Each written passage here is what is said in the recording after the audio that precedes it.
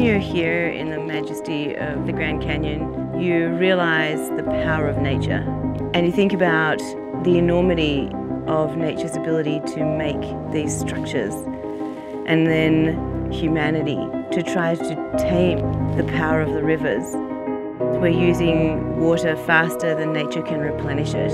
In the next 13 years, there's forecast to be a 40% greater demand for water than the supply of water available. A lot of people think I'm running because I want the experience of running really long distances or because I like it. No, that is not the case. It's a long way and there's a lot of pain and a lot of suffering.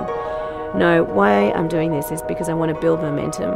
I want to bring together a community of people around the world to work together to solve this water crisis, to make sure that we have a water sustainable planet for the future.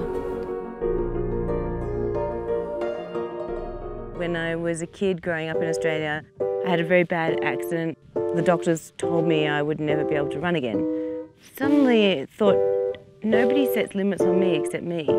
And I think when I look at something like the water crisis, which is the thing that drives me, if I let people tell me that I can't solve this problem, if I let society tell itself that it's a problem too big to be resolved in my lifetime, in our lifetime, then all of a sudden I've let other people put limits on our planet's future.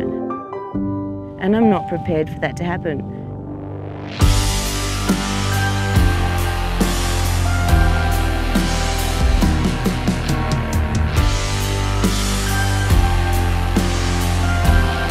My journey is every single day getting up and reminding myself, no matter how dark or how cold or how wet or how much I don't want to get out there, this is my dream, this is my goal, and I'm going to do whatever it takes to make sure I get there.